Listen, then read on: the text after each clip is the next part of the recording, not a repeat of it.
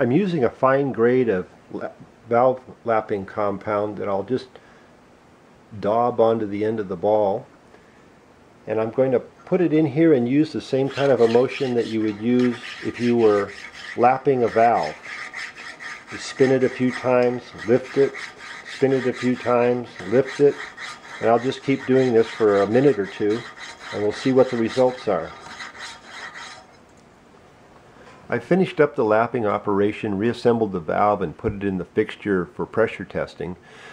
The way I did the valve seat was I started with one ball and coarse grit and lapped the valve seat until it was about 3/4 of a millimeter wide. And I kept rotating the ball. As you can see, the lapping operation cuts into the ball, and I wanted to maintain as spherical a seat as I could, so kept rotating the ball so that it wouldn't turn into a concave seat.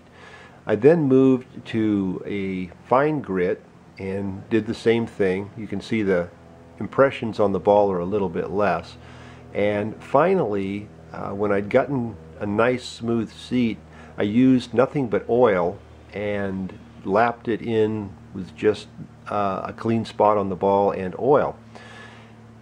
You can see that it's holding about 50 psi. Of course, the manifold is filled with oil, so that represents 50 psi of oil pressure, and it's been holding that now for about an hour.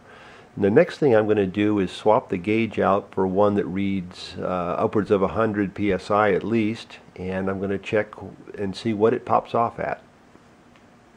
I've got it set up now with a gauge that's got a higher range in it for the pop-off test.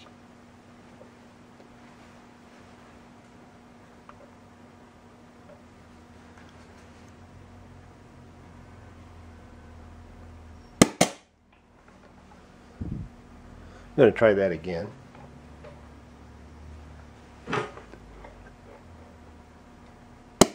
Looks like it pops at about 70 psi.